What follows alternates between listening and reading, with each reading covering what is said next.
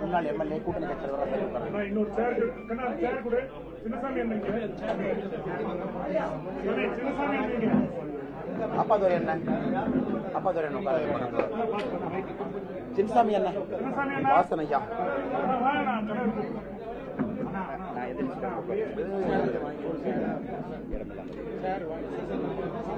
இப்ப பாத்துலாமா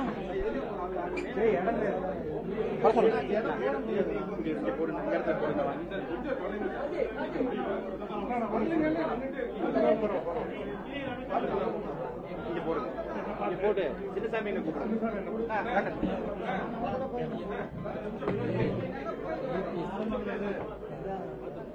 அடிக்கடி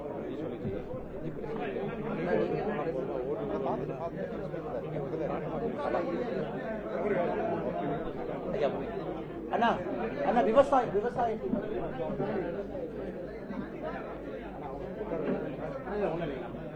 போராட்டம் பண்ண விவசாய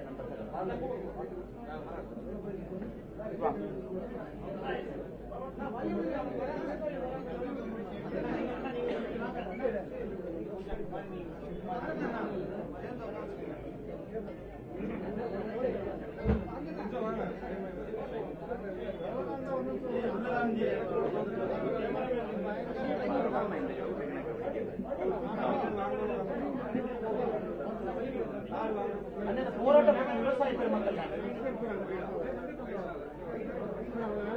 ஆரம்பிச்சல வாங்க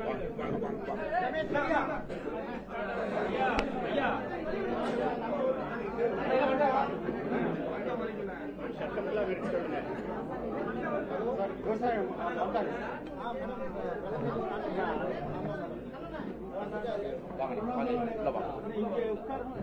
வாங்க அண்ணே வாங்க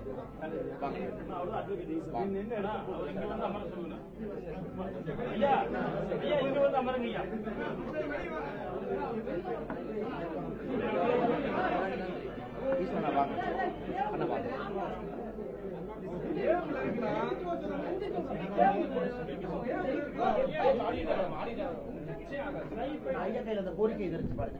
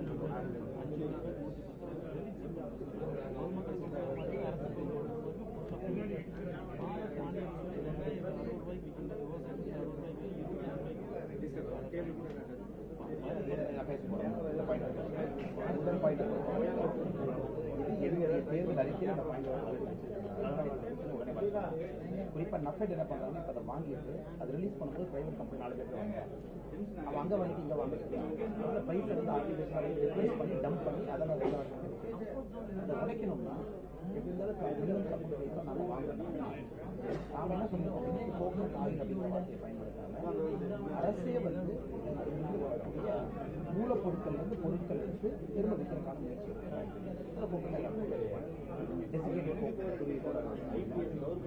எல்லா ஆப்ஷன்ஸ் இருக்கு. கவர்மெண்ட் இருக்கு, பிரைவேட் பிளேயர் ஒரு நஃபெடுங்கிற அமைப்பு பிரைவேட் பிளேயருக்கு ஒரு டெண்டர் மாதிரி வாங்கி கொடுக்குற வாய்ப்பு இருக்காது. அவங்க செய்யறதுனால இதுதான் என்னோட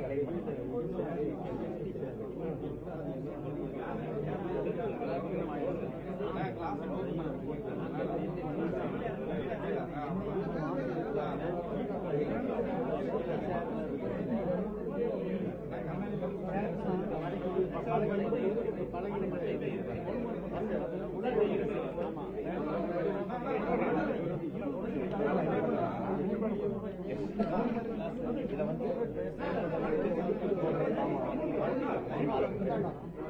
நீங்க இருக்க போறேன். நானும் இந்த வாஷிங் இதுக்கான வேலையாக ஃபர்ஸ்ட் வந்து பண்ணிடுவோம். இந்த கோரிக்கையை நான் ஏற்றுக்கிட்டு அதை ஏன் கோரிக்கையை என் கோரிக்கையை நம்மளுடைய கட்சியில் நானே வைக்க போறேன். 2-3 முழு கரெக்டுங்கண்ணே. இது வந்து நான் 1 வருஷமா ஹைகோர்ட்ல 2 பேர் எக்ஸ்பெடிஷன் ஃபைல் பண்ணிருக்காங்க. நான் ஒரு டைம் ஃபைல் பண்ணிருக்கேன். ஏன்னா அவருக்கு இதே மாதிரி வந்தாங்க. இது ரொம்ப ஸ்ட்ராங்கா இருக்கும். அந்த எலெக்ஷன் முடிஞ்சதுக்கு அப்புறம் ஒரு பெரிய போராட்டம் தமிழ்நாடு முழுவதும் நடத்திதானே இருக்கு.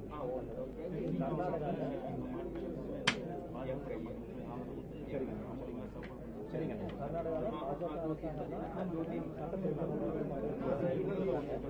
நம்ம அதை பத்தி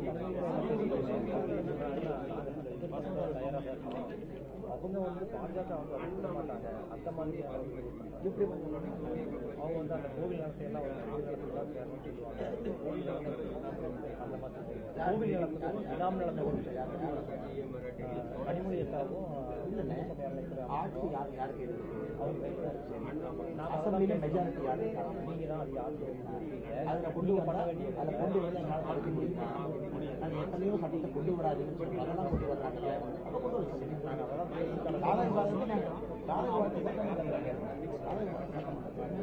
சரிங்க நன்றி.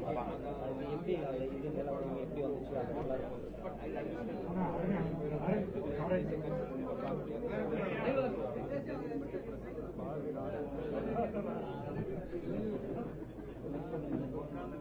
நம்முடைய தமிழக விவசாயிகள் பாதுகாப்பு சங்கம் அவங்க 10ஆம் தேதி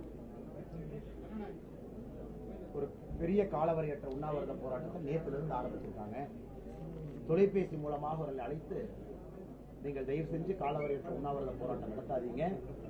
இதுல குறிப்பாக நீங்க 3 விஷயங்களை பேசுறீங்க. முதல் வந்து மத்திய அரசினுடைய நாப்பெட் நிறுவனம் கொள்முதல் செய்யக்கூடிய கொப்பரை தேங்காயை தனியார் நிறுவனத்திற்கு அப்பப்ப ரிலீஸ் பண்ற கொள்கையை அவங்க எதிர்க்கிறாங்க.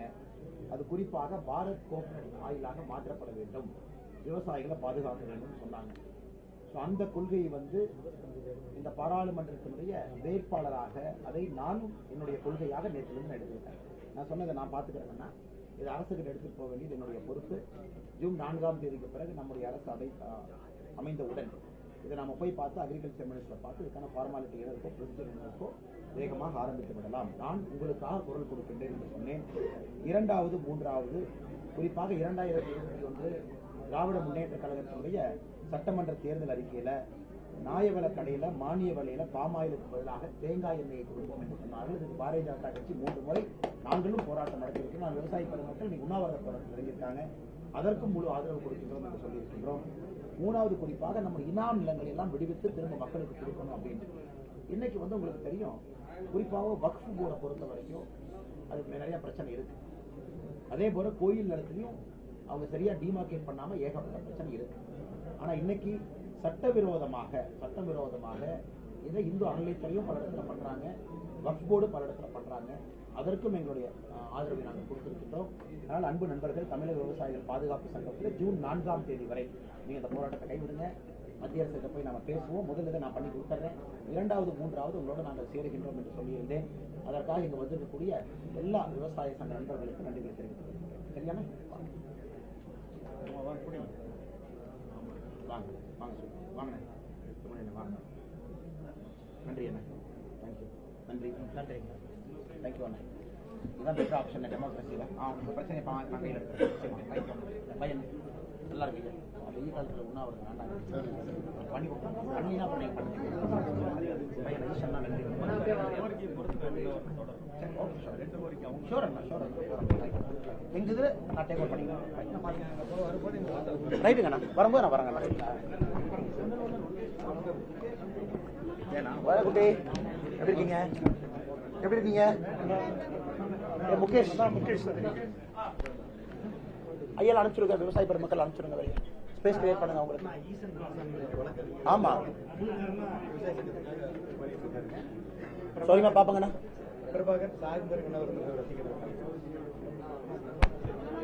ரெண்டாவது போராட்டம் எடுத்திருக்காங்க. Thank you doctor. பேர் என்ன? ஓ, அருமரியம்மன் கோயிலுக்கு தான் வர்றீங்களா? வெற்றிக்கணி எங்க இருந்து கொண்டு வந்தீங்க? வெற்றிக்கணி எங்க இருந்து கொண்டு வந்தீங்க? Thank you doctor. God bless you. என்ன படிக்கிறீங்க?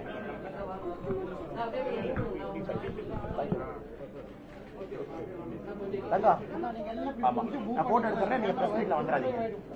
போட்டோ எடுத்ததுக்கு அப்புறம் நீங்க கிளம்பி போயிடணும். சரி, ரைட். அண்ணே ஆரம்பம் பண்ண லேட் ஆச்சுன்னா இப்போ பிரஸ் 1 மணி நேரமா இருக்காங்க. வாங்க கண்ணாருங்க.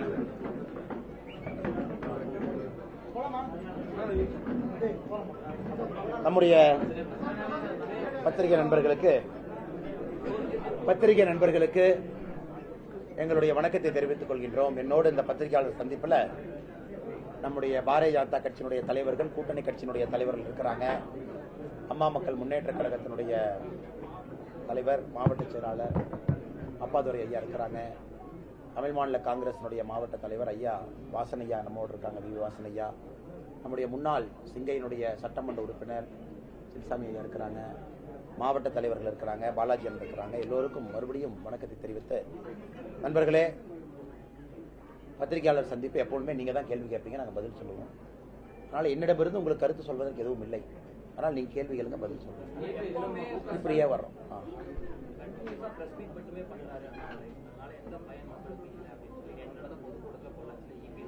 இந்த பிரஸ் மீட்டு நான் கூப்பிட்டேனா? நான் யாராச்சும் பிரஸுக்கு போன் பண்ணி இது வரைக்கும் தமிழ்நாட்டில் கோயம்புத்தூர், சென்னை, தமிழ்நாடு முழுவதுமே ஒரு பிரஸுக்கு போன் பண்ணி அண்ணா நான் பிரஸ் மீட் பண்றேன் வாங்குன்னு யாராச்சும் நான் கூப்பிட்டுருக்கேனா? பத்திரிகையாளர்கள் யாருகிட்ட போனா கருத்து கிடைக்கும்னு பத்திரிகை நண்பர்கள் வர்றீங்க. இபிஎஸ் அண்ணங்கிட்ட போனா கருத்து கிடைக்கும்னா இபிஎஸ் போவீங்க. அண்ணாமலை அண்ணங்கிட்ட போனா கருத்து கிடைக்கும்னா எங்கிட்ட வருவீங்க. கருத்து சொல்ல முடியாதவர்கள் இந்த நரி பாத்தீங்கன்னா ஒரு மேல ஒரு கிரேப்ஸ் பழம் இருக்குமா, அதை தாண்டி தாண்டி அந்த பழத்தை எடுக்க ட்ரை பண்ணுமா. அந்த பழம் கிடைக்காத பிறகு நரி சொல்லுமா இந்த பழம் புளிக்கிறதுன்னு.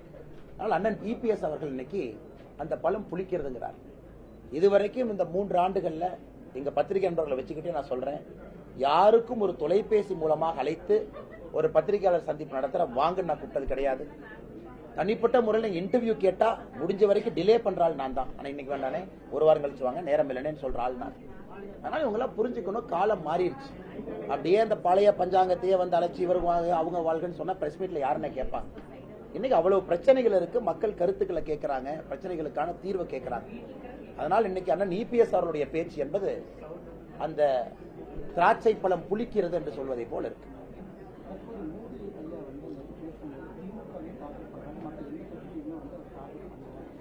அண்ணா இதை நான் 2 வருஷமா அண்ணனுக்கு தெரியும், மூத்த பத்திரிகையாளர் நீங்க. 2 வருஷமா நான் சொல்றதாங்கன்னா மோடி ஐயா சொல்றாங்க. ஆட்சியில திமுக இருக்கு, மேல ஆட்சியில நாங்க இருக்கோம். இன்னைக்கு மக்கள் மன்றத்துல மக்கள் எப்படி ஓட்டு போடுறாங்க? 10 ஆண்டு காலம் மோடி ஐயா ஆட்சியை பார்த்தாச்சு, 5 ஆண்டு காலம் கொடுக்கலாம். தமிழ்நாட்டில் 33 காலமாக ஆட்சியில் இருக்க திமுக இன்னும் 27 மாசம் இருக்க போகுது, 2026 வரைக்கும். அப்படி இருக்கும் பொழுது 2 கட்சிகளுக்கு தானே போட்டி. தமிழ்நாட்டில் எத்தனையோ கட்சிகள் இருக்கு. இப்ப நீங்க கேக்குறீங்க மோடி ஐயா ஏன் அதிமுக பேரை சொல்ல, அப்ப சீமானனை கோச்சுக்குவாரு. சீமானனுக்கு கேட்பாரு அப்பா ஏன் என்டிகே பேரை மோடி ஐயா சொல்ல, திருமாவளவன் சொல்லுவாரு எங்க பேரை ஏன் மோடி ஐயா சொல்லி. மோடி அவர்களை பொறுத்தவரை களத்தில் யார் போட்டியாளர்களாக இருக்கின்றார்களோ அவர்கள் மீது இருக்கக்கூடிய தவிர மக்கள் மன்றத்தில் வச்சுட்டு போயிருக்காங்க ஐயா. என்ன பண்ணிருக்காங்க? சரி, இபிஎஸ் ரோட் ஷோ போக சொல்லுங்கண்ணா, எவ்வளவு பேர் வர்றாங்கன்னு பார்ப்போம். இன்னைக்கு தமிழ்நாட்டில் இருக்கக்கூடிய தலைவர்களுக்கு என்னன்னா, அவர்கள் வீதியில வந்தா யாரும் பார்ப்பதற்கு மக்கள் தயாராக இல்லை. அசம்பிள்டா ஒரு இடத்துல உட்கார வச்சு வண்டியில ஏத்தி கொண்டு போய் இறக்கி அவங்கள பட்டி பட்டி மாதிரி அடைச்சு ஒரு 500 பேருக்கு ஒரு சூப்பர்வைசரை போட்டு இப்படித்தான் அரசியல் கட்சி கூட்டம் நடக்குது தமிழ்நாட்டில். அனைத்து இந்திய அண்ணா திராவிட முன்னேற்ற கழகத்தினுடைய கூட்டத்தையும் சேர்த்தி தான் சொல்றேன். கூட்டத்துக்கு போய் பாருங்க, 500 பேருக்கு ஒரு பட்டி இருக்கும், அங்க ஒருத்தர் நின்று இருப்பார். முழுசா தலைவர் பேரை கேட்டுட்டு போனா தான் 250, பாதியில எந்திரிக்க கூடாது. இன்னைக்கு அந்த தலைவர்கள்லாம் வீதிக்கு வந்து மக்களை பார்க்க சொல்லுங்க, எத்தனை பேர் வர்றாங்கன்னு பாருங்க. இன்னைக்கு வீதிக்கு வந்து பொதுமக்கள், சாமானிய மனிதர்கள் தங்கள் நேரத்தை கொடுத்து மோடி அவங்களை பார்க்க வர்றாங்க. இதே ரோட் ஷோ உங்க பண்ண வேண்டியதானே? பண்ண மக்கள் வரமாட்டாங்கன்னு உங்களுக்கு தெரியும். அதனால ஒரே இடத்துல ஆளுகள் அசம்பிள் பண்ணி அப்படியே பட்டி மாதிரி அடைச்சு வச்சு அவங்க பேசுற அதே அரைச்சமாவை காலையில இருந்து நைட்டு வரைக்கும் எழுத்து மாறாம அந்த பேப்பரை பார்த்து படிப்பாங்க. அதை காலையிலிருந்து நைட்டு வரைக்கும் மக்கள் கேட்கணும். எங்களுக்கு அப்படி இல்லையா? ஒரு பிரதம மந்திரி ரோட்ல வர்றாங்க, பிரதம மந்திரி மக்களுக்கு 6 அடி தூரத்தில் இருக்காங்க, ஒரு பிரதம மந்திரி மக்கள்கிட்ட கை கொடுக்கறாங்க, ஒரு பிரதம மந்திரி மக்களை பார்க்கறாங்க, மக்கள் பிரதம மந்திரியை பார்க்க வர்றாங்க. இதுதானே ஜனநாயகம். ஒரு மேடையில் ஒரு தலைவர் நின்றுட்டு 6 அடிக்கு ஒரு ஸ்டேஜை போட்டுட்டு அதன் பிறகு கட்சிக்காரங்க எல்லாம் பட்டி மாதிரி அடைச்சு உட்கார வச்சுட்டு அது ஜனநாயகமா? அதனால் இவர்கள் பேசுவதெல்லாம் அவங்களுக்கு கூட்டம் வரல, கூட்டத்தை கஷ்டப்பட்டு புடிச்சு அடைச்சு வைக்கிறாங்க. அதனால் தமிழகத்தை பொறுத்தவரை அது ரோட் ஷோ என்கின்ற வார்த்தை அது கிடையாது. மக்கள் தரிசன யாத்திரை, மக்களை தரிசிப்பதற்காக எங்களுடைய தலைவர்கள் வீதியில வந்து மக்களை சந்தித்து விட்டு செல்கின்றார்கள். இது எப்படி தவறாவுங்க?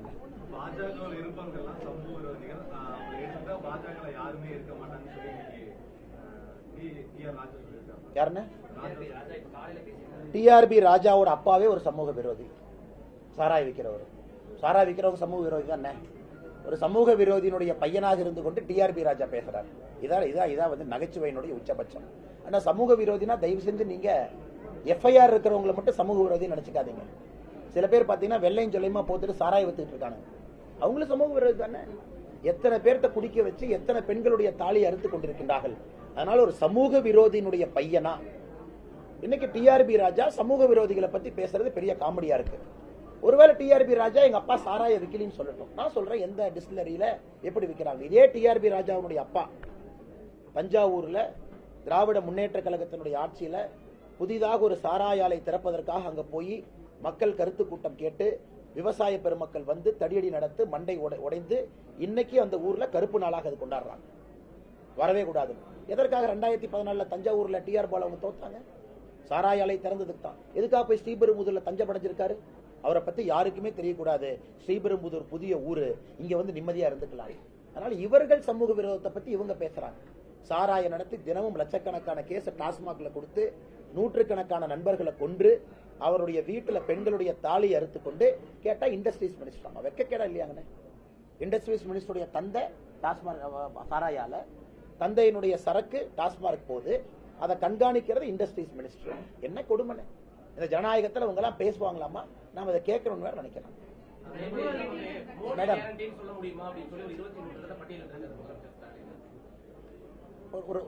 அதை சொல்லுங்க, ஒன்னொன்று நான் பதில் சொல்றேன்.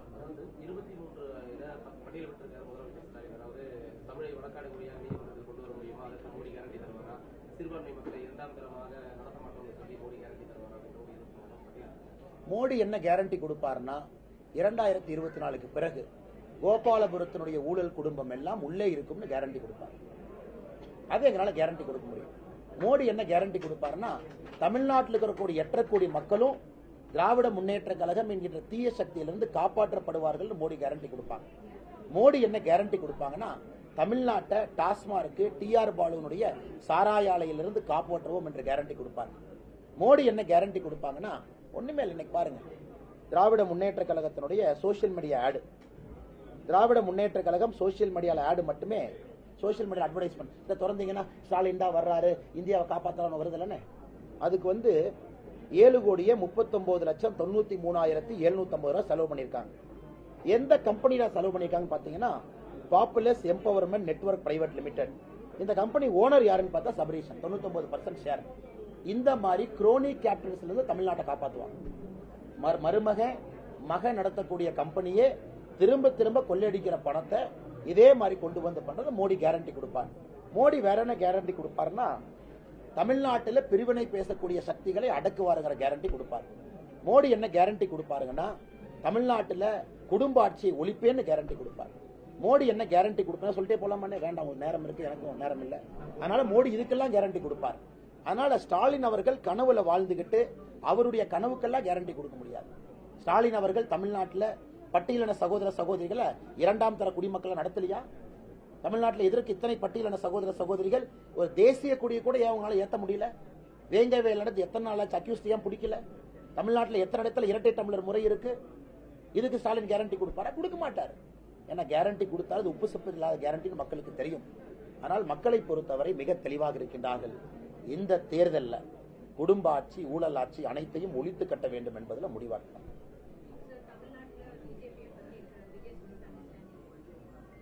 Madam, I don't say misunderstanding. I would say, madam, it's a carefully constructed narrative. ஒரு பிம்பத்தை அப்படியே கஷ்டப்பட்டு 60 வருஷமா உருவாக்கியிருக்காங்க. பிஜேபி உள்ள வந்துரும், பிஜேபி உள்ள வந்துட்டா இது காணாம போயிடும், பிஜேபி வந்து மேல்தட்டு மக்கள் கட்சி, பிஜேபி வந்து நார்த் இந்தியன் கட்சி, பிஜேபி வந்து இந்த கட்சி அந்த கட்சி. இது வந்து ஒரு கன்ஸ்ட்ரக்டட் பிம்பம். உதாரணத்துக்கு பாத்தீங்கன்னா உதயநிதி ஸ்டாலின் என்ன படம் மாமன்னனா, இந்த பொள்ளாச்சி எடுப்பாங்க மாமன்னன். மாமன்னன் ஒரு படம் எடுப்பார். 2 ஊர் இருக்கும், வடக்கு தெற்குன்னு 2 ஊர் இருக்கும். கெட்டவங்க எல்லாம் நார்த் ஊர்ல இருப்பாங்க, நல்லவங்க எல்லாம் சவுத் ஊர்ல இருப்பாங்க. நார்த் ஊருக்கும் சவுத் ஊருக்கும் சண்டை வரும். இந்த மாதிரி தான் இது ஏன் அரைச்சமாவை மிஷின்ல போட்டு ஓட்டுன்னு ஓட்டி அப்புறம் கெட்டவன் பாத்தீங்கன்னா ஜீன்னு பேசுவாங்க. ஓ ஜியா, அப்ப ஜி பேசினா கெட்டவன். அதாவது ஜீன்னு ஒரு வார்த்தை. அந்த மாமன்னன் படத்தை போய் பாருங்க. ஜி நான் பார்க்கலன்னு, அதை விட பெட்டரான வேலை இருக்கு, பார்த்தவங்க சொன்னாங்க. இந்த மாதிரி ஜி அப்படின்னு கெட்டவங்களுக்கு வந்து ஒரு வார்த்தை.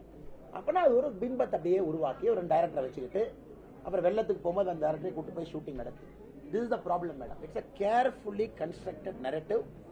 இது சுக்குநூறாக உடைந்து கொண்டிருக்கிறது. 2024 தேர்தலுக்கு பிறகு இந்த நரேட்டிவ் தமிழகத்தில் இருக்காது. சினிமா மூலமா இந்த மாதிரி சமூக நீதி காக்கப்படக்கூடிய முன்னெடுப்புகள் எடுக்கப்படுகிற ஒரு பரவலான கருத்து கலைத்துறையில் இருக்கு. ஏன்னா சினிமால போய் நீங்க அப்படியே ஒரு போட்டோ எடுத்துட்டு அப்படியே ஒரு படம் எடுத்துட்டா அப்படியே ஒரு நடிகர் வந்து அப்படியே நடிப்பாரு. அதுக்கப்புறம் அந்த நடிகர் பாம்பேல போய் உட்காந்துக்குவாரு. கேட்டா அவங்க குழந்தைங்களே பாம்பேல படிப்பாங்க. அந்த நடிகர் சொல்லுவாரு, ஓ நான் சமூக நீதிக்காக படம் எடுத்துட்டேன், தமிழ்நாட்டில் இப்படி இருக்குன்னு. இப்ப இந்த சமூக நீதி படம் எடுக்கிற நடிகர் டைரக்டர்லாம் சும்மா எடுக்கிறாங்களா, ஓசியில் எடுக்கிறாங்களா? அவங்க படம் எடுத்துட்டு அப்படியே ஃப்ரீயா வந்து தியேட்டர்ல போட்டுருவாங்க.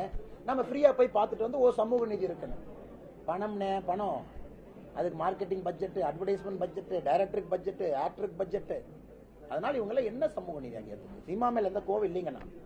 ஆனா சினிமா மாமன்னன்றை போன்ற ஒரு ப்ரொபகண்டா மூவியா நீங்க பயன்படுத்தினீங்கன்னா அதை கேட்க வேண்டிய நேரம் இது. பாத்தீங்கன்னா தேர்தலுக்கு சம்பந்தம் இல்ல, மேடம் கேட்கிற கேள்விக்கான சொல்றாங்கன்னா it's a carefully constructed narrative. அதை உடைக்கணும், அது உடைந்து கொண்டிருக்கிறது. கொஞ்சம் சத்தமா சொல்லுங்க sir. Sir I am in the ground. I am not like Udayanithi Stalin and Stalin. Board a flight, chartered flight, land in Coimbatore airport, board a AC car, lift swing, come on, show hand. ஒரு என்ன அநியாயம் பாருங்க. உதயநிதி ஸ்டாலின் பேர் வைக்கிறார் sir. Udhayanidhi Stalin ஒரு பேர் வைக்கிறார். அதனாலதான் ரோட் ஷோல பிரதமர் கீழே இருக்கார். அதனாலதான் நான் சொல்றேன். ஆமா, டெல்லியில இருந்து பிரதமர் நடந்து வரலாமா? நடந்து வர முடியாது.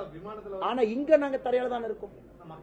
இங்க பிரதமர் இங்க தான் இருக்காங்க. இங்க பிரதமர் தரையில தான் இருக்காரு. பிரதமர் நாங்க கவர் பண்ணி புல்லட் ப்ரூஃப் ஜாக்கெட் எல்லாம் வச்சு அப்படியே சுத்தி வளைச்சு எந்த மக்களும் பார்க்கக்கூடாது பிரதமர் தலையை மட்டும் வெளியிட்டு காட்டிட்டு வர்றோமா? பிரதமர் முழுசா தானே இருக்காங்க. அவ்வளவு ரிஸ்க் எடுத்து தானே கூட்டிட்டு வர்றோம். இன்னைக்கு உலகத்துல செக்யூரிட்டி ரிஸ்க் இருக்கக்கூடிய ஹையஸ்ட் பர்சன் முடிச்சு அவர் ரிஸ்க் எடுத்து கீழே வர்றாரு. To answer A question sir, இந்த மாதிரி அப்படியே கார்ல வருவாங்க. நேற்று ஒரு குழந்தைக்கு பேர் வைக்க உதயநிதி ஸ்டாலின் கேட்கிறாங்க. என்ன பேர் வச்சிருக்காரு தெரியுமா சார்? என்ன பேர் வச்சிருக்காரு தெரியுமா? ரோலெக்ஸ்னு பேர் வச்சிருக்காரு. ரோலெக்ஸ் வாட்ச் இல்லைங்க. இவங்க தான் ஒரு படம் எடுத்தாரு. நம்ம கமலஹாசன் சார் என்ன படங்க? அது அந்த ட்ரக் கிங் பின் பேர் என்னங்க?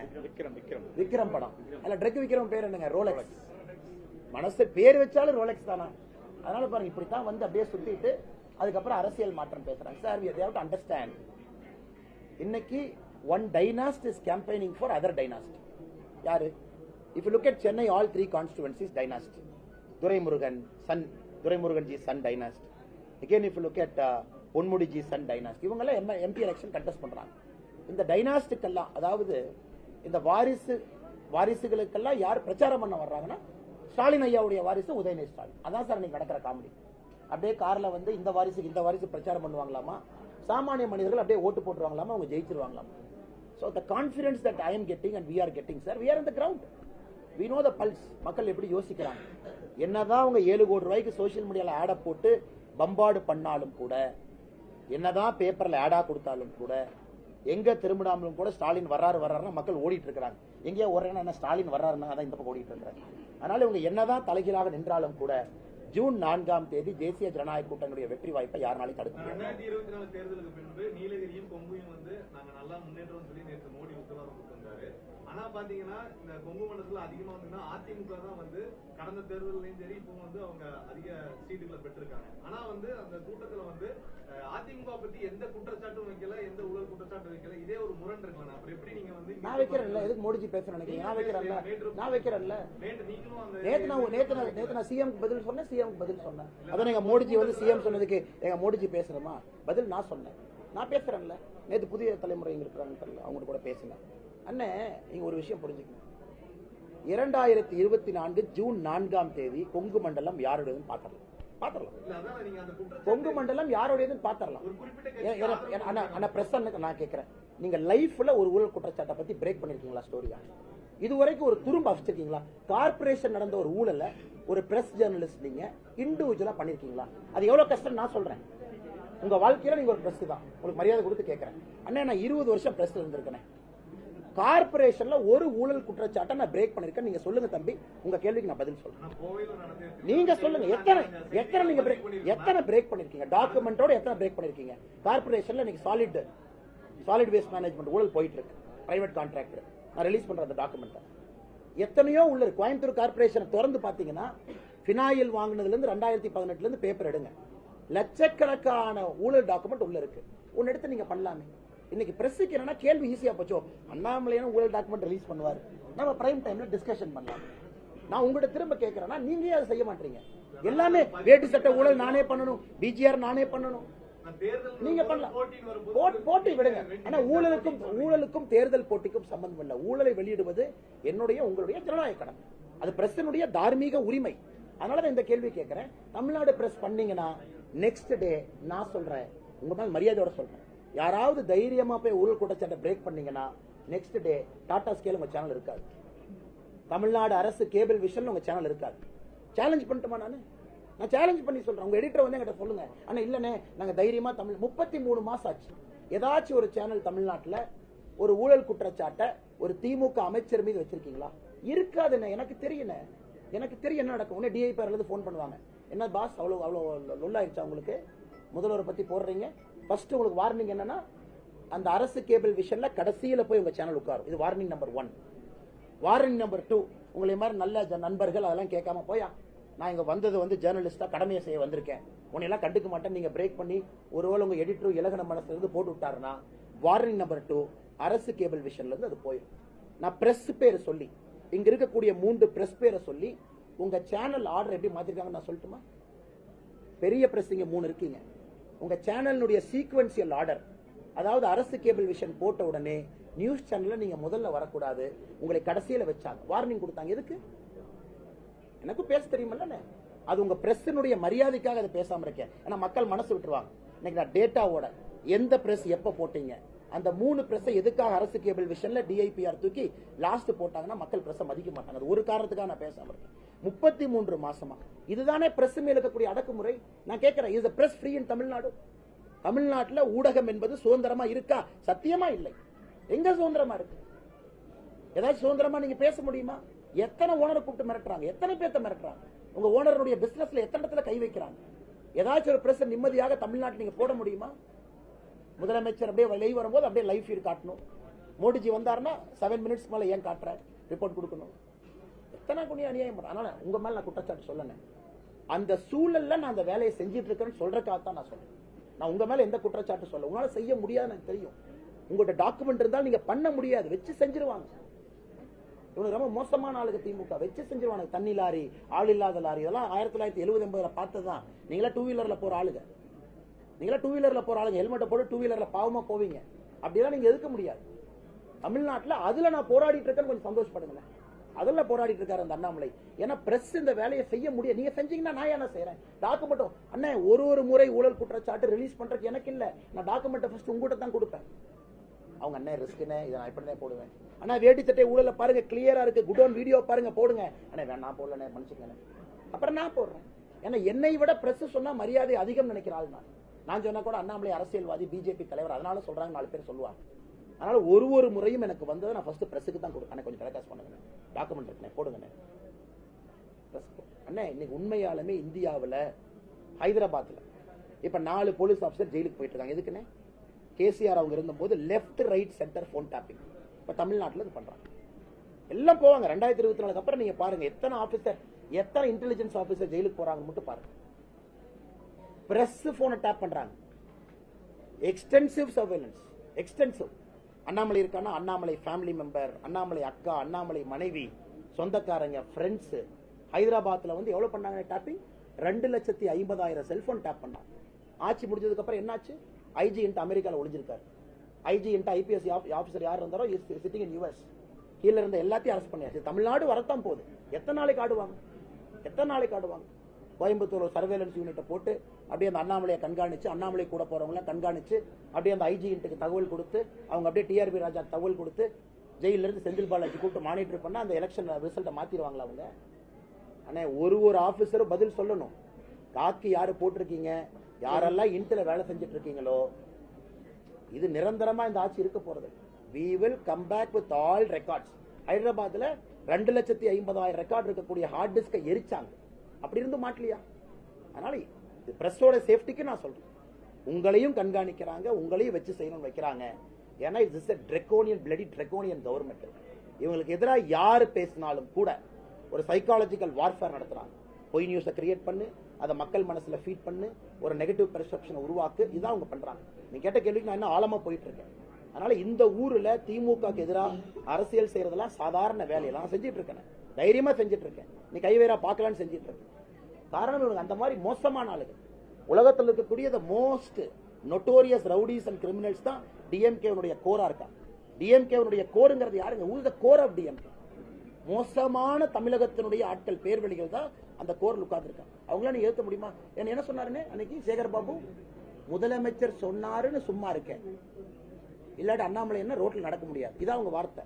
இவர் என்ன சொன்னார்? லா மினிஸ்டர் ரகுபதி 2024 ஆட்சி மாறின உடனே பிஆர் ஜெலிக்கனி அனுப்புவாராம். இதான் அவங்க by nature. This is what they are. அதான் நேற்று பிரதமர் பதில் சொன்னார். நேற்று என்னை பற்றி நடந்த தாக்குதலுக்கு பிரதமர் பதில் சொன்னார், நான் பதில் சொல்றேன். அதனால எல்லாத்தையும் நாங்க பார்த்துட்டு தான் இருக்கோம். எங்கேயும் அவங்க ஓடிடலாம் முடியாது. 2024 பிறகு முதல்ல will come after the officers. 100% I will come after them.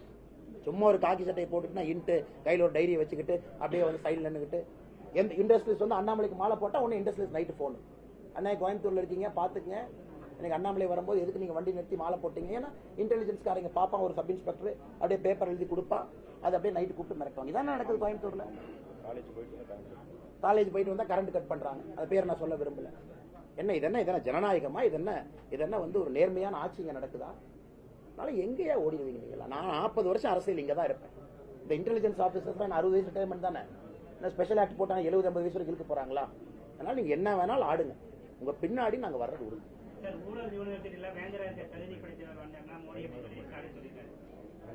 அண்ணா ஊழல் யூனிவர்சிட்டியில வேந்தராக நம்ம மோடி ஐயா இருக்கணும்னா அந்த யூனிவர்சிட்டிக்கு பேரே ஸ்டாலின் வைக்கணும்.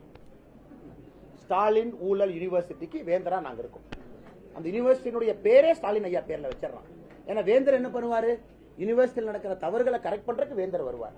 அதனால ஸ்டாலின் ஊழல் பல்கலைக்கழகத்திற்கு அங்க இருக்கக்கூடிய தவறுகளை திருத்துவதற்கு வேந்தராக மோடி ஐயா வருவாரு. அதனால ஸ்டாலின் ஐயாவே அப்பப்ப உண்மையை பேசுறாரு.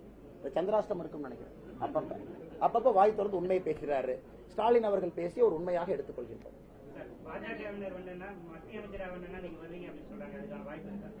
தமிழ்நாட்டில் இருக்கணும்னே 2026 உனக்கு கொட்டத்தில் அடக்கி ஓட ஒண்ணுன்னு அதுக்காகத்தான் வந்திருக்கேன். இதுக்காகலாம் வரலன்னு இதுல மாற்றி ஆகணும். 2026 நீங்க மாத்தினீங்கன்னா நம்ம தலைமுறையை அழிச்சிடும். ரோலெக்ஸ்னு பேர் வைக்கிறான் பாருங்க, என்ன கொழுப்பு பாருங்க. ரோலெக்ஸ்னு பேர் வைக்கிறான். என்னன்னு அண்ணே நீ ஒண்ணு புரிஞ்சுக்கணும். என்னோட நடை உடை பாவனை பாக்குறீங்க, எங்கேயாச்சும் எனக்கு பவர் மேல ஆசை இருக்கிற மாதிரி உங்களுக்கு தெரியுதா? பவர் மேல ஆசை இருக்க யாராச்சும் இப்படி பேசுவானா? அப்படியே பேலன்ஸ் பண்ணி நைஸா மாண்புமிகு எனக்கு தெரியும். நாளைக்கு என்ன நடக்கும் யாருக்கும் தெரியாது. இந்த கட்சி மேல அட்டாக் பண்ணா ஐயோ நாளைக்கு கூட்டணிக்கு வருவாங்க, இந்த கட்சி மேல அட்டாக் பண்ணா இவன் கூட்டணிக்கு வருவான், இந்த தலைவர் நாளைக்கு செட்டிங் போட்டுக்கலாம் நாம ஜெயிக்கிறதுக்கு, இந்த தலைவர் இப்படி செட்டிங் போட்டுக்கலாம். நான் ஸ்ட்ரெயிட்டா அடிக்கிறேன். அப்படி இருந்தா நான் பவர்ல உட்காரங்கிற ஆசை இருக்கிறவர் பேசுவானா? எந்த எதிர்மறையும் எதிர்கொள்வதற்கு தயாராக யாரை விட்டு வைக்கலையானா? பொலிட்டிக்ஸ்ல எனக்கு நண்பர்கள் கிடையாதுங்க, நான் தெளிவா இருக்கேன். தப்பு யார் செஞ்சாலும் கால் அவுட் பண்ணணும். ஏன்னா பாலிடிக்ஸ்ல நண்பர்கள் அதிகமா வச்சுட்டீங்கன்னா உண்மையை பேச முடியாது. பேலன்ஸ் பண்ணி அரசியல் பண்ணி நானும் போய் 10 வருஷம் கழிச்சு முட்டு சந்தல் நிக்கணும். அண்ணா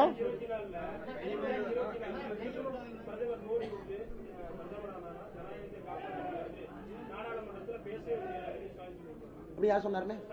ஓ இவர் நாடாளுமன்றத்துக்கு போய் பேசி பார்த்தாரா? ஸ்டாலின் அவர் நாடாளுமன்றத்துக்கு போனாராமா, அவர் எந்திரிக்கு பேசுறதுக்கு எதிர்த்து நின்னாருங்களாமா, உடனே மோடி ஐயா பேசக்கூடாதுன்றாராமா, உடனே வெளியே வந்துட்டாராமா, உடனே இங்க வந்து ஸ்டாலின் என்ன நாடாளுமன்றத்துக்குள்ள எட்டி பார்த்திருக்காரா ஸ்டாலின் ஐயா? ப்ரொசீடிங்ஸ் ஆஃப் ஹவுஸ் என்ன, ஸ்பீக்கர் என்ன, காலிங் அட்டென்ஷன் என்ன, ஒரு கட்சிக்கு பேசுறதுக்கு எப்படி டைம் கொடுக்குறாங்க, அந்த கட்சிக்கான டைம் அலோகேஷன் என்ன, இதெல்லாம் ஒரு தெரியுமா? சும்மா அப்படி அடிச்சுட வேண்டியது. நாடாளுமன்றத்தில் பேச முடியாது. இன்னைக்கு நாடாளுமன்றத்தில் எங்களை விட எதிர்கட்சிகள் தான் அதிகமா போய் பேசுறாங்க. நாங்க உண்மை பேசுறது கம்முன்னு உட்கார்ந்துருக்கு, எல்லாம் எதிர்த்து பொய்யா பேசுறாங்க நாடாளுமன்றத்தில். இரண்டாவது, அண்ணா இன்னைக்கு காலையில 2 மணிக்கு வந்து வீட்டுல கைது பண்றது ஜனநாயகமா? கோயம்புத்தூர்ல ஒரு ஸ்கூல் மோடி ஐயா ரேலி நடக்குது. கோயம்புத்தூர் உதாரணமே கொடுக்குறாங்க. குழந்தைங்களுக்கு மத்தியானத்துக்கு மேல லீவ் விட சொல்றாங்க. குழந்தைங்களுக்கு லீவ் விட்டாச்சு. குழந்தைங்க எல்லாம் மோடி ஐயா வரும்போது ரோட்ல வந்து பாக்குறாங்க. என்ன செக்ஷன் போட்டிருக்காங்க தெரியுமானே? செக்ஷன் பாத்தீங்கன்னா என்னென்ன சட்டம் இருக்கோ, குழந்தைகளை துன்புறுத்தினார்கள் ஒரு செக்ஷனை போடு, போக்சோ போடு, இருக்கிற எல்லா ஜுவனைல் ஜஸ்டிஸ் ஆக்ட் போடு, எல்லாத்தையும் போடு. ஹைகோர்ட் என்ன சொல்லுச்சு?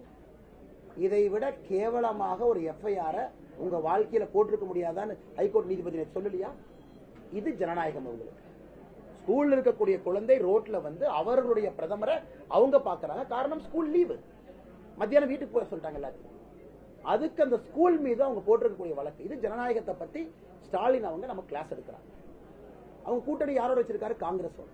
எத்தனை முறை காங்கிரஸ் 356 பயன்படுத்தி மக்கள் அதிகாரம் பெற்ற மாநில அரசு பண்ணிக்கிறாங்க? 91 முறை. இந்திரா காந்தி 51 முறை. இன்னைக்கு அவங்களோட கூட்டணி வச்சுட்டு கிளாஸ் எடுத்துட்டு இருக்காரு 356 பத்தி. அதனால ஜனநாயகம் என்கின்ற வார்த்தையை பேசுவதற்கு தகுதி இல்லாத ஒரே தலைவர்னா மு க ஸ்டாலின் அவர். வெயில் ஆயிடுச்சு. We'll take it to the last question, madam. Madam, the top 3 issues in Coimbatore, the number 1 is urban infra. We have to rebuild the whole urban infra. You just look at the road right outside this house. 100 meters you cannot travel without a pothole. Right outside. Urban infra also means quality drinking water all the time. Roads, very safe transportation within the city. The second is giving impetus to agricultural growth. Third is giving impetus to industrial growth. Agriculture growth, we have 2.5 constituency literally. Sulur, Paladam, Goundapalayam. We have to really give impetus. Now yesterday I was given to understand, Mr. EPS has spoken, this Annamalai Nallaru is not possible. I am giving it in writing, we'll make it happen. For him it is not possible. That is why ADMK did drama for the last 70 years. If anybody wants in writing from me, I'll give it in writing. I will put my heart and soul to make this project happen. So only if you bring Annamalai Nallaru 8.5 TMC of water, the agriculture revival will happen. Industrial revival, we're very clear. And Coimbatore will get state-of-the-art industrial facilities, be it for the foundry, a technical institute. We want to declare the Coimbatore city as an agriculture, automobile cluster zone, encourage automobile spare parts manufacturing, give impetus to yarn-based businesses, spinning mills, textiles, give impetus to a lot of small MSMEs. So this is the third part, industry focus, agriculture focus, and urban infra focus. Simply to one word, we have to rebuild Coimbatore bank. Indian leaders are very not always they are insulting India. Whereas Rahul Gandhi third meeting na pandra ni Palodingra or grama. Anga ipo I got a message from India TV team. Anga 3000 பேர் கூட இல்ல. They are asking people to just pushing them. அவருக்கு அந்த opportunity கூட இல்ல. Third rally. Whereas our prime minister. Sir, today India Alliance argument is whether இன்னைக்கு இந்திய alliance உடைய ஆர்குமெண்ட் வந்துங்க, அவங்க ஆட்சிக்கு வர்றாங்கன்னு ஆர்குமெண்ட் இல்ல. பிஜேபி 400 வாங்காதுப்பா, பிஜேபி 400 வாங்க விட்டுறக்கூடாதுப்பா, என்டிஏ 400 வாங்க விட்டுறக்கூடாதுப்பா. 398 கூட நம்ம மரியாதை தப்பிச்சிரும். அப்பா அவங்க 400 சொன்னாங்க, 398 தான் வாங்கியிருக்காங்க. இப்படிதானே பிரச்சாரமே பண்றாங்க. இந்திய அலையன்ஸ்ல ஏதாச்சும் ஒரு தலைவர் 2024 ஆட்சி அமைப்புன்னு பிரச்சாரம் பண்றாங்களா? என்டிஏ 400 வாங்க கூடாது. அப்ப அவங்களோட 399 வாங்கினா கூட நம்ம மரியாதை தப்பிச்சுக்குவோம். ஏன்னா ஒரு சீட் கம்மியா வாங்கியிருக்காங்க. அதனால் இந்திய அலையன்ஸ் தேர்தல் பிரச்சாரத்திலே தன்னுடைய தோல்வியை ஒப்புக்கொண்டு பிரச்சாரம் செய்து கொண்டிருக்கிறார். சொல்லுங்க தலைவா, கடைசி கேள்வி பாருங்க. வர அண்ணா விஜய் ஆண்டனியா? விஜய் ஆண்டனி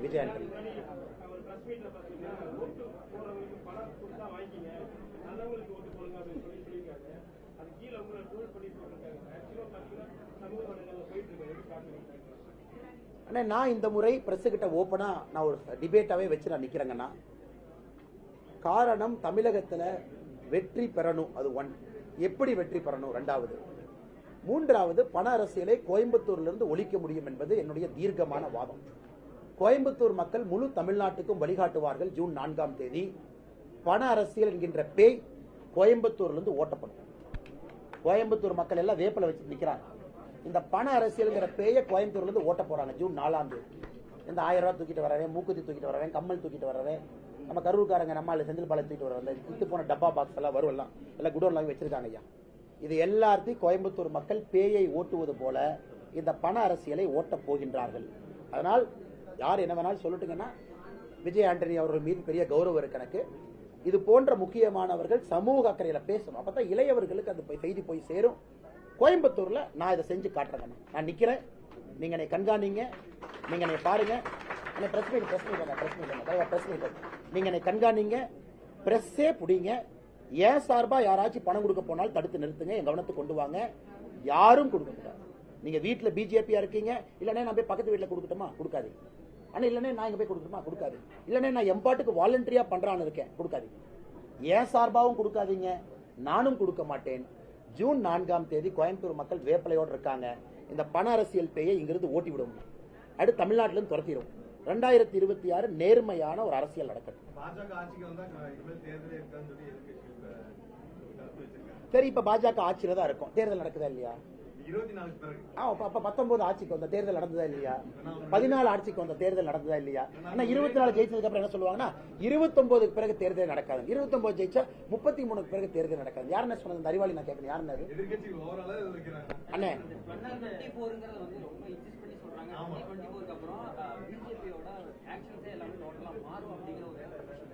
ஏங்கண்ணா,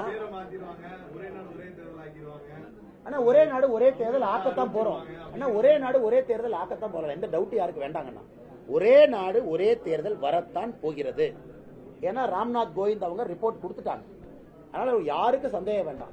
ஏன்னா கலைஞர் கருணாநிதி அவரே விருப்பப்பட்டார். இந்த கலைஞர் ஐயா மேலே இருந்து மோடி ஐயா ஆசீர்வாதம் பண்ணுவார். 1970 கலைஞர் ஐயா விருப்பப்பட்டது ஒரே நாடு ஒரே தேர்தல் வேண்டும் என்று நாங்கள் செய்து காட்டுகின்றோம். என்ன தவறுங்கண்ணா? என்ன தவறுங்கண்ணா? நதிநீரை இணைக்கிறோம், என்ன தவறு? மக்களுடைய வாழ்வாதாரத்தை உயர்த்துறோம். அதனால இதே தான் 2014 என்ன சொன்னாங்க? மோடி வந்தாருன்னா இந்தியா கலவரக்காடா மாறும். 2019 என்ன சொன்னாங்க? மோடி வந்தாருன்னா இப்படி ஆயிரும். 2024 அவங்க சொல்ல சொல்ல நாங்கள் அதிகமாகி கொண்டுதானே இருக்கின்றோம். எங்களுடைய எம்பிக்கள் குறையறாங்களான்னா கொஞ்சம் கடைசி கேள்வி.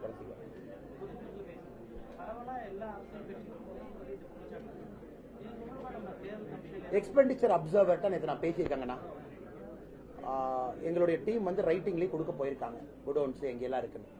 ஏன்னா 85 வயதிற்கு மேல ஓட்டு போட்டவங்ககிட்ட அவங்க மூக்குத்தியை கொண்டு போய் கொடுத்து இந்த இடத்துல ஓட்டு கேட்டிருக்காங்க. 1000 ரூபாய் பணம் கொடுத்து. அதனால் கவனத்துக்கு வந்தையெல்லாம் கொண்டு சென்றிருக்கின்றோம். இன்னைக்கு நம்ம மிக முக்கியமானது 15ஆம் தேதியிலிருந்து. ஆனால் நான் ஏற்கனவே சொன்னது போலனா, மக்களுக்கு அவன் பணம் கொடுக்குறாங்க, மக்களுக்கு வர பணத்தை நான் ஏன் தடுக்கிறோம்? வாங்கி வச்சுக்கிட்டேன். ஏன்னா இவன் ஆட்சி தான் பண்ணல, 1000 ரூபாய் கொடுத்தா வாங்கி வச்சுக்கிறேன். அதனால என்னுடைய வேலையை வந்து நான் போலீஸ்காரன் இல்ல, இதை போய் பிடி, இவனை போய் பிடி, இந்த கூட போய் பிடி, சபரீஷனை போய் தூக்கிட்டு வாங்க, அதுக்காக வரல. நான் ஓட்டுக்கு பணம் கொடுக்க போவது கிடையாது. அது பாயிண்ட் நம்பர் 1. பாயிண்ட் நம்பர் 2, அதிகாரிகள் தங்களுடைய கடமையை செய்ய வேண்டும். இப்ப அதிகாரிகள் அண்ணாமலை மாதிரி இல்லப்பா, மக்கள் எல்லாம் கஷ்டப்படுறாங்க, 1000 ரூபாய் வாங்கி போட்டு நம்மள சும்மா இருக்கலாம், அவங்க அப்படி பேசக்கூடாது.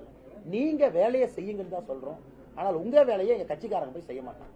கட்சிக்காரங்க நைட்டு போய் காவல் இருக்கிறது, வர்றவங்களை போய் தடுக்கிறது, வீட்டுக்கு வெளியே போய் டேரா போடுறது, அதை நாங்க பண்ண போறது கிடையாது. மக்களுக்கு பணம் கொடுக்கலாம், மக்கள் சந்தோஷமா வாங்கிட்டு ஓட்டு நியாயமா தர்மமா போட்டோம். எங்க நிலைப்பாட்டுல தெளிவா அண்ணா சார், நான் வந்து போன்ல பேசியிருக்கேன் சார். பெட்டிஷன் எங்க டீம் கொடுப்பாங்க. அதுக்கு ஒரு லீகல் டீம் இருக்கு. they'll go and do.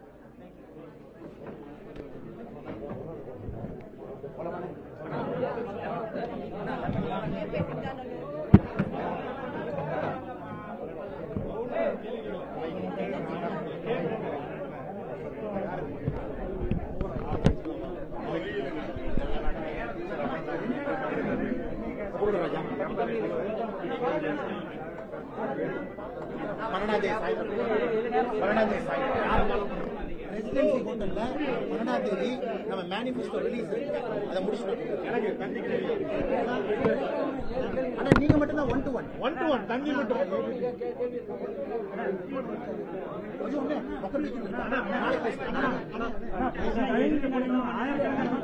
ரோட்ல வெயில்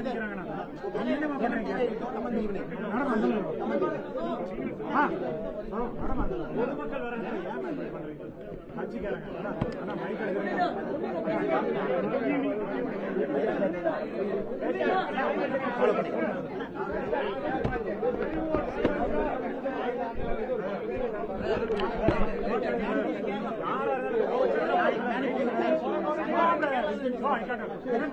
சாயந்தரம் ஈவினிங் பாயிண்ட பார்த்து வாங்க. ஒயர்னா